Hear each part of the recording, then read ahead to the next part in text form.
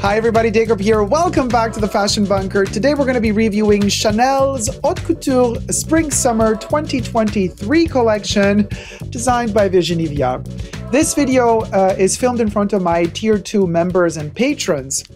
It is filmed live in front of them, so join me on Patreon or become a YouTube member today to gain access to special filming before the videos hit my channel. Special filming in the live pre-shows, which are exclusive to my Tier 2 members and patrons. Also subscribe to my channel if you haven't already. Push the join button and also push the notifications bell because YouTube is a mess if you don't do it. Thank you guys so much. I'm going to cue in my wonderful co-chatters in just a second. Let me just first review the video. You guys keep commenting in the chats and I'm going to be reading your comments as we go along. Mind you, this video is taken directly from the Chanel website, from the Chanel YouTube channel, pardon me, so it falls under fair use. We will be reviewing a video from their YouTube channel. I've just changed the music to copyright-free music. Not that their music was any good, to be perfectly honest with you. The music they chose did not fit the collection whatsoever anyway. So, but anyway, let's watch it and see how this goes. I have my crop ready. My little friendly, my trusty friend, my Hermes crop is here to judge. Let's see. All right, spring, summer 2023. Haute couture, darling. So it's not the first time we're in this location, I think, for Chanel. Virginie collaborated with an artist here, Xavier Veilhan. And I'm like, cha, you got clients spending hundreds of thousands of dollars, sometimes millions a year for haute couture, and then you present a show in paper mache. All right. Yeah, way to, you know, and I get it, art, sure. But I mean, we're talking literally animals in cardboard and plywood. Let that sink in, okay? Carl would have never let...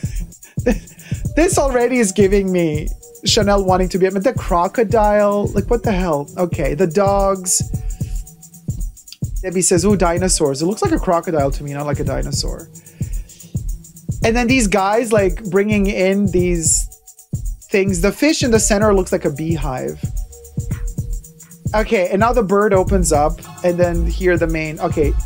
What's her name? She's Kramer, whatever her name is. She has been Chanel's go-to model for quite some while now. If I came to Chanel, she would be together with with Kristen Stewart and Pharrell, the first to go.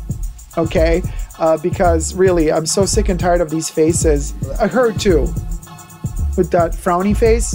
Cannot stand her. Trojan horses, says Han. Yeah, it feels like, are we insipid in some way? So anyway, but the clothes, okay. So we have these light garments. The hats really make it look ridiculous. That little kind of Mad Hatter meets magician vibes. I'm like, where's the magic here? If you're gonna have a magician's hat, or, you know, in any sort of way, a top hat, you better deliver. Otherwise, why even bother? But anyway, not that I don't like the colors. I think the color palette is beautiful for summer. Beige, light hues, sandy hues. Sure, it's very Chanel. I'm all for it. Don't get me wrong. So the clothes, why not? Do the clothes give me haute couture vibes? No. It looks like a relatively expensive pret-a-porter collection. Oh my God, she turned the bibs into dogs now? Girl. Absolutely no. No. And it's like a corgi or whatever they're called, like the Queen Elizabeth used to have all those. I'm like, oh, what sort of... I don't care if somebody who works for Chanel loves these dogs and it's like a tribute. I know that Carl had a cat and a Choupette and then everything was made with cats. Like, I really don't care for your cat. I don't care for your dog. I'm not going to spend $200,000 on a freaking outfit to have your freaking dog as a bib on my jacket. I really don't care. Also, if you're connecting the corgis, whatever they're called, with aristocracy, I'm like, oh, that's a very snotty way of kind of, look, we can afford it. We are aristocratic. You know, we got this dog that's a symbol. Really don't like that at all. I'm also not a big fan of these shorts.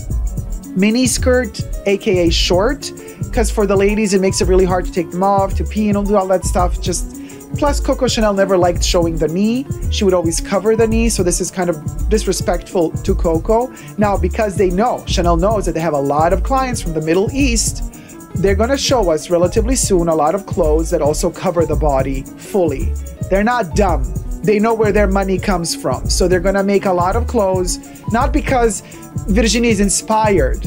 No, it's because they're like, honey, make these long because our clients come from certain countries where the body has to be covered, okay? So they know what they're doing. Don't think that all of this is just genius at work. No, this is about calculating exactly what they can sell to maximize profits, not to maximize expression of genius creativity.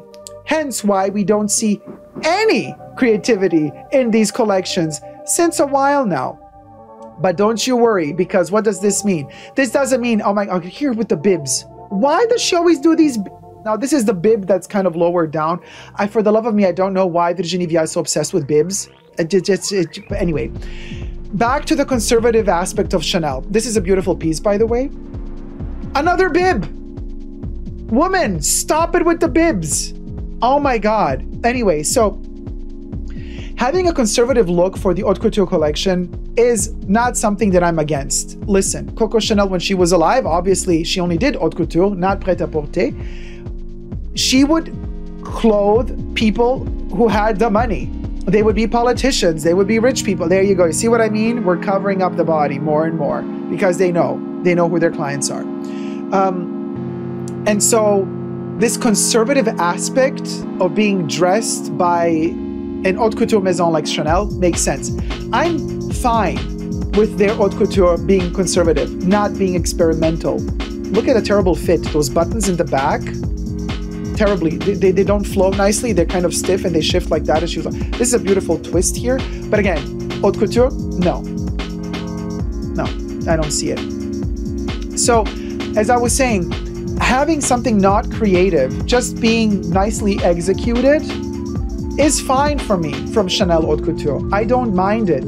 But at least if you're gonna really charge me $500,000 for this outfit, at least offer me something more so that I can have the feeling that I've actually spent my money for something that's worth it. Because this doesn't look like it's worth it. Especially because the show looks so cheap with paper mache and plywood, right? And also, most of these models, right, come out of these animals. It looks like they're coming out of a porta potty. And the funniest thing you're gonna see from time to time, like, not all of these animals have opened up yet. Some models are inside of these plywood or paper mache animals. And there, she's been in there for like 10 minutes. Okay, she's been dressed in makeup inside of the butt of the fish for 10 minutes with her inverse bib. Here's another, this is the inverted bib. Oh my God. She's been in there for 10 minutes, you guys. She came out of the fish. She's like, cha, I could not breathe in there. What's going on? And let me tell you, there's a certain moment when, okay, here's their token model, the one that's the only one that looks normal size, but you know, for Chanel standards, she's considered chubby. She lost weight, by the way. This is the first time that they've styled her. They hid her body. This is the first time that I see her dressed by Chanel and I'm like, yeah, this is okay. Why is it okay? Because they completely hid her body. They don't know how to do curl. Look, she opened this up. She's like, girl, I'm done. And look at, and there's the guy behind her. He's like, okay, open the door for her. He was in there with her for 10 minutes in the darkness while she was ready to get out. You guys, this is embarrassing. And the guy's like crouching like, nobody saw me.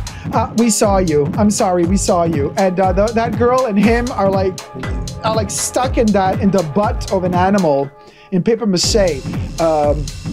For 10 minutes and then they come out. Girl, really, this is not it, Virginie.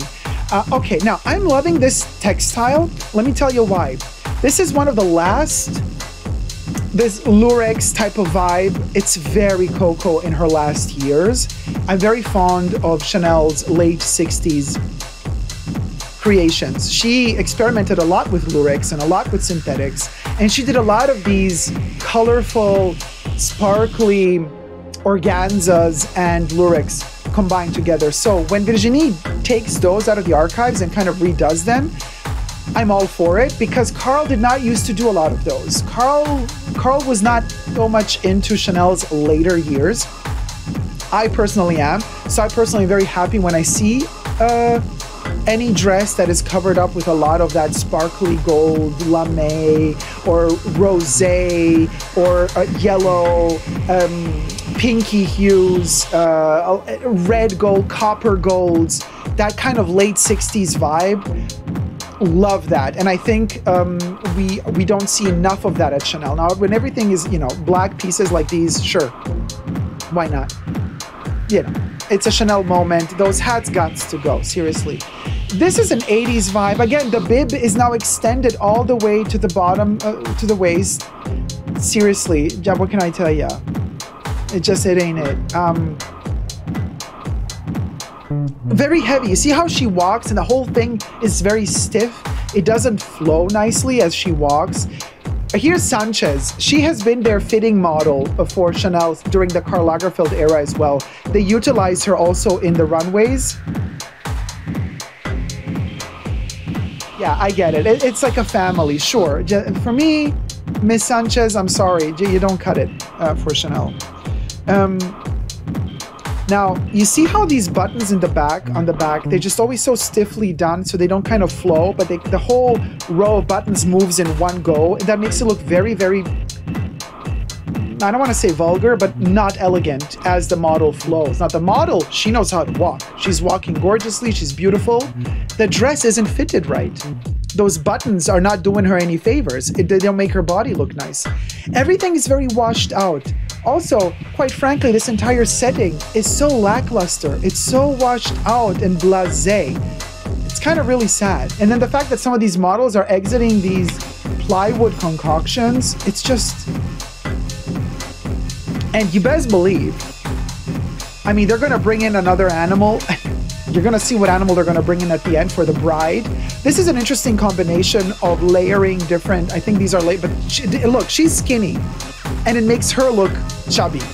Imagine if you're not a size 0 to be dressed in that, you're going to look like a joke. You're going to look like a little cloud, like the little Michelin guy.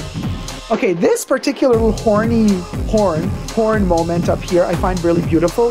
The embroidered little, you know, I'm not for paillettes and sequins. This one works, however. You see how the buttons, they go like this. They don't flow, and that really irks me. Okay, look, you guys, you can't make this shit up. The elephant in the room, what are they trying to tell us? Like, they're literally saying, nobody sees the elephant in the middle of the room. And then the bride comes out. I'm like, what are you trying to tell her? The elephant in the room. Seriously. And here she goes, right? The bride, whatever, looks boring. It looks like the bride is not wearing the dress. It's like she's wearing shorts and they forgot to add the dress. Love the embroidered birds. That's beautiful. I love the white birds on the tulle. I love the white birds on the dress. Love it. But I just don't think that the actual dress per se is lovely. You know, it should have been longer. It should go longer down. I mean, it's a bride after all. You know, it's not like she... Anyway, here we go one more time. Actually, I was thinking, you know what? Virginie should have... If she really wants to be consequent about this terrible concept of plywood, ugly animals that try to copy Hermes, if you want to do this, then you should be in one of these animals, Virginie. Why aren't you that ugly bird? And then at the end of the show, Virginie, the bird opens up and you come out of the bird. Why didn't you you made your models do it. You made those poor girls stand there for 10, 15 minutes, sweating with some dude, who knows what they were doing in there, who opens the door for them. But Virginie, are you gonna come out of an animal at the end of the show? Are you gonna be in one of these puppets? Let's see. So the colors, you see, they're all very sandy, beachy, simple. There's that one floral, but everything else is black, white, sand, beige. Audrey says, can't wait to see Virginie looking awkward as hell as always. Yeah, she's gonna come out with the Xavier guy, the guy who did these ridiculous things. Anyway, okay, here she goes. Virginie did not come out of an animal.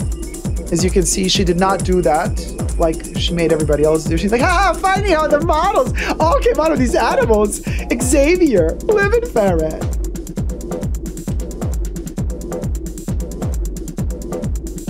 And that concludes the Chanel Haute Couture 2023 Spring-Summer collection. Y'all,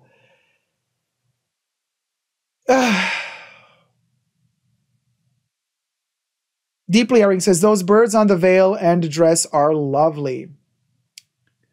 God awful, says Debbie. Audrey says, can't wait to see Virginie on more of a walk than usual. Oh, more of a walk than usual for her, for Virginie, true. But I think because she felt a little bit more comfortable because she was not alone. I think the walk was a little bit longer because Xavier was with her. Or Javier. Depressing, sorry, says Katie F. Audrey says, she's doing okay. She's walking out with Xavier. He looks like he's holding her hand, but it's to keep a tight grip on her. Haha. Yes, because she had Xavier. Oh. Dun, dun, dun. You got to be kidding me. Is this a love affair? Is this a story? Because you know Virginie has a kid. I don't know if she's still married or what, but. So, go away, Virginie, says Debbie. Listen, I know that some of my followers and subscribers also check me out on superdacob Backup, all spelled together on Instagram, and my Chanel dedicated fan account on Instagram called Dacob CC, all spelled together. Some of my followers have said to me, Dacob, I gotta love the show. If I could afford to buy all these pieces, I would. So a lot of you really enjoyed the pieces, and I do believe after all the shenanigans of the show are said and done, if we really look at the pieces on their own, within that conservative style that Chanel sometimes used to have, these are okay pieces. They're okay. There's no innovation. There's nothing special about them. They're just okay, comfortable, maybe comfortable for summer. But do they warrant $100,000 price tag and up? For a full look? In my opinion, no. In my opinion, this is at the most métier d'art. But a lot of these looks were very prêt-à-porter. Listen, you can't do a prêt-à-porter little string dress like the one with full of flowers and then say, well, it's haute couture because every flower was sewn in by hand. I don't care, girl. I really don't care. Like really, that's what justifies. Then print them. I don't care if they're hand sewn on. Then print them on a little string strap dress, and make it cost $70,000 less, because I really don't need all those flowers on it, because it doesn't look like they've been placed there by hand, so it doesn't make it look more valuable. Yeah, I suppose some people could say, well, if you know, you know. Yeah, but I can tell you, but we know. And we know that this is a joke. So step it up. Step it up, Virginie. Step it up.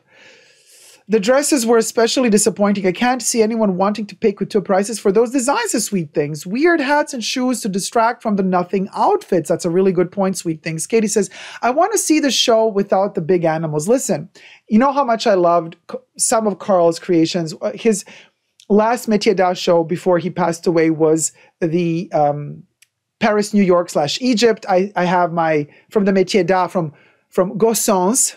We know how to pronounce it correctly now. The scarab earring, the little brooch, I have their platinum rings. Like, I love Chanel, I wear Chanel, but I'm Chanel makeup on, but I'm like, girl, there's a way to do things.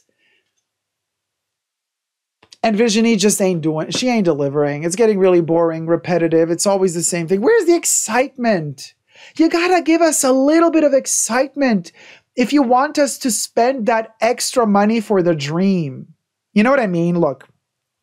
Remember this, the little beautiful snow globe that Chanel gave out to, to us beauty VIP customers. Okay, they spend a lot of money in beauty. This has nothing to do with the fashion. This is Chanel Beauty, two different sectors. But now, this little tiny thing, right? You might say, who cares about it? Well, it's stuff like this that kind of makes me dream in a way. You know what I mean? Where's that pizzazz? Where's that extra something, something? By the way, from my sales associate from the fashion boutique said, oh my God, Dacob, did you know that actually the people that were our clients, fashion clients, that get extra VIP, like the VIP fashion clients that get a free bag, a free something, free this, free that from us, they come to us to complain, why did they not get this? They all want this, because this makes them dream. The free bag they get, they're like, yeah, it's whatever. They want the snow globe. You see what I mean? And the snow globe, of course, is cheaper to make than the bag. But my point being, you got to create a little something, something to make a person dream. Now, the fashion people who are spending way more in fashion, they're not spending a lot of money in the beauty. Well, maybe you should reconsider. But beauty is much better in their marketing strategy in terms of how to create these special moments for their clients, while fashion is quite lackluster, both in terms of what they give you when you buy stuff, as well as what they give you as a freebie. Bear that in mind, Chanel. We can learn from this. Look how beautiful this Chanel No. 5 snow globe is. I mean, and not even one bubble of air inside. You know what I mean? It's really well done. So anyway, thank you guys so much for watching. Let me know your thoughts in the comment section down below and subscribe. Bye.